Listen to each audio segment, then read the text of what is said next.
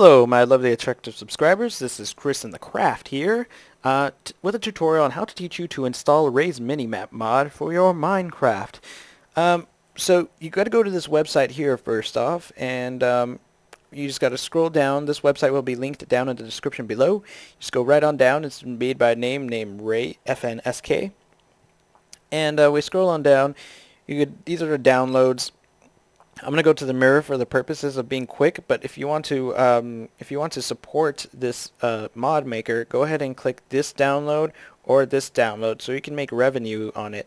But anyways, I'm going to go right direct to make it quick and just save the file. And now what you're going to see is, let me just delete these guys for the purposes of this tutorial. You're going to get this file right here called 1.0.0 Ray Minimap version 3.0, and it's a zip file. And in order to handle these kinds of files, you're going to need a program called WinRAR, and I have a tutorial on how to install that. That annotation will come up right now.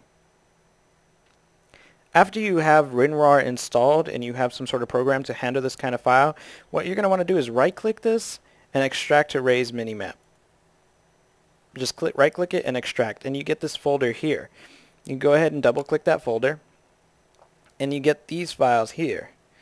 And there are no instructions on how to install this thing, but what you need to do is go on to your you're going to have to go to your minecraft.jar file.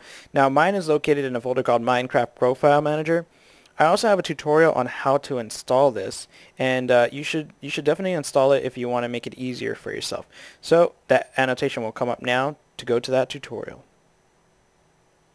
Now that you have Minecraft Profile Manager installed, or you know already how to get to your Minecraft.jar file, what you're going to do is click on one of your profiles wherever you want to install it, and go to your .minecraft folder, go to your bin folder, and open up your Minecraft.jar file. Now if you have WinRAR, you can just go ahead and double click this and it should work out, should open right up. And what you're going to do is you're going to take these files and just drag it right in here, right around this area, and click OK.